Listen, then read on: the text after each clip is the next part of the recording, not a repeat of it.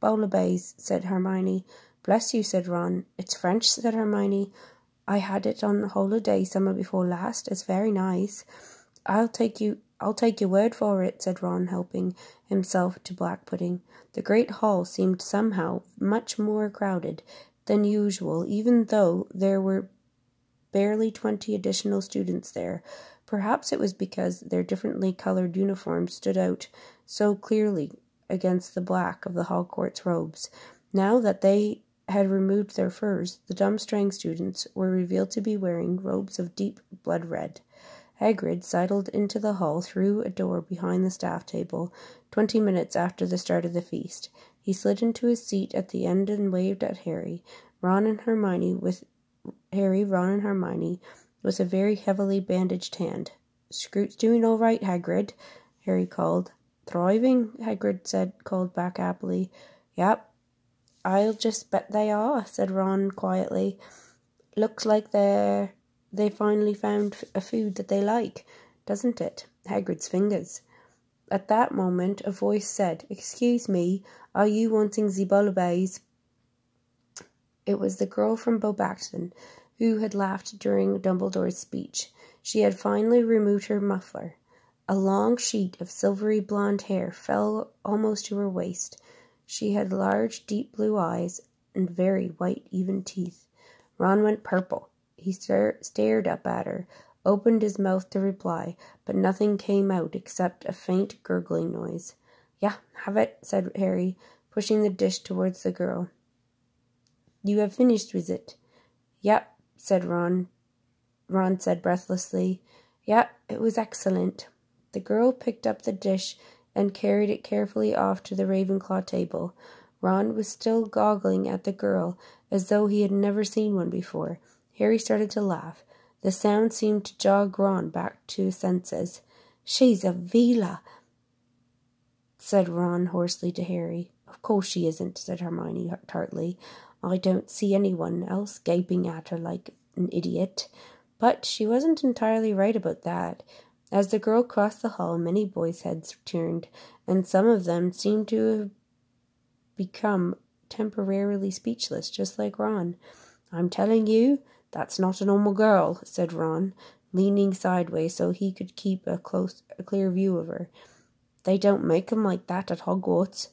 They make them okay at Hogwarts, said Harry, without thinking. Cho Chang happened to be sitting only a few places away from the girl with the silvery hair. When you've both put your eyes back in your heads, said Hermione briskly, you'll be able to see who's just arrived. She was pointing up at the staff table. The 2 remaining empty seats had just been filled. Ludo Bagman was now sitting on Professor Karkaroff's other side, while Mr. Crouch, Percy's boss, was next to Madame Maxime. What are they doing here? Said Harry in surprise. They organized the Triwizard Tournament, didn't they? Said Hermione. I suppose they wanted to be here to see it start. When the second course arrived, they noticed a number of unfamiliar puddings, too. Ron examined an odd sort of pale blancmange closely, then moved it carefully a few inches to his right so that it would be clearly visible from the Ravenclaw table. The girl who looked like a Veela appeared to have eaten enough, however, and did not come over to get it.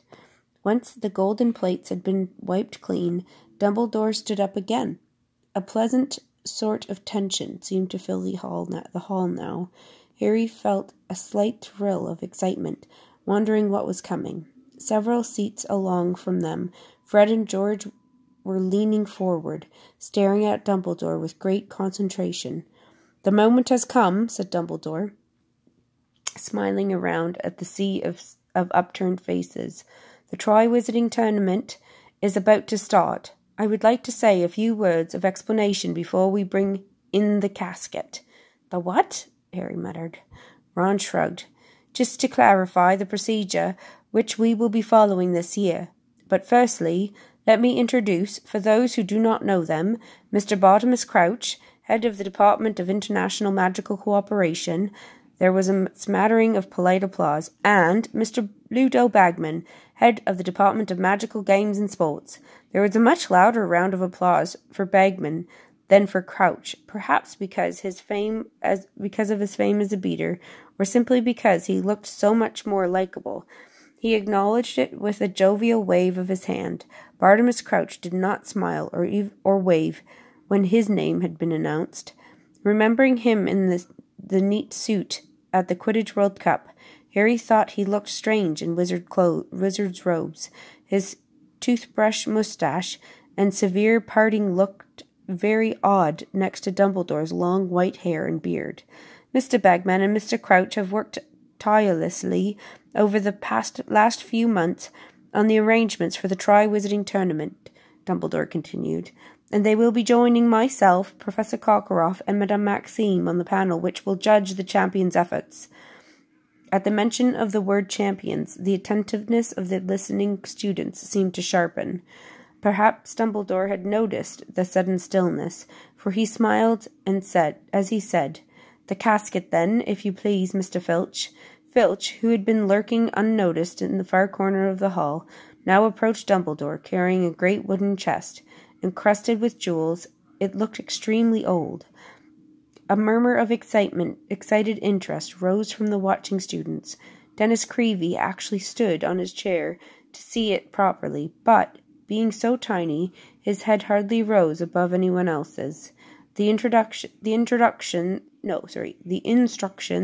for the tasks the champions will face this year have already been examined by Mr. Crouch and Mr. Bagman, said Dumbledore, as Filch placed the chest carefully on the table before him.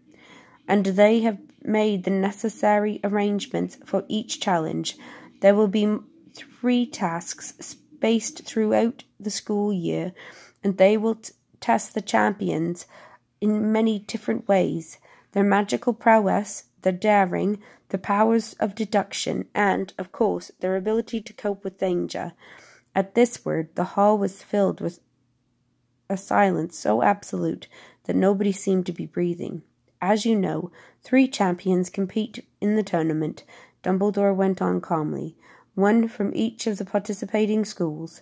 They will be marked on how well they perform each of the tournament tasks, and the champion will be with the highest total after task 3 will win the Tri-Wizarding Cup. The champions will be chosen by an impartial selector, the Goblet of Fire. Dumbledore now took out his wand and tapped 3 times upon the top of the casket. The lid creaked slowly open. Dumbledore reached inside and pulled out a large, roughly hewn wooden cup. It would have been entirely unremarkable had it not been full to the brim with dancing blue-white flames. Dumbledore closed the casket and placed the goblet carefully on top of it, where it would be clearly visible to everyone in the hall. Anybody wishing to submit themselves as champion must write their name and school clearly upon a slip of parchment and drop it into the Goblet of Fire, said Dumbledore. Aspiring champions have 24 hours in which to put their names forward. Tomorrow night, Halloween, the goblet will return the names of the 3 it has judged most worthy to represent their schools. The goblet will be placed in the entrance hall tonight, where it will be freely accessible to all who wish to compete. To ensure that no underage students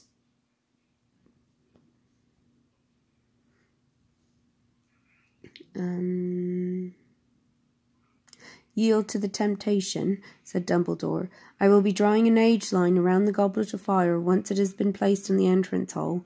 Nobody under the age of 17 will be able to cross this line. Finally, I wish to impress upon any of you wishing to compete in this tournament that this tournament is not to be entered into lightly. Once a champion has been selected by the Goblet of Fire, he or she is obliged to see the tournament through to the end.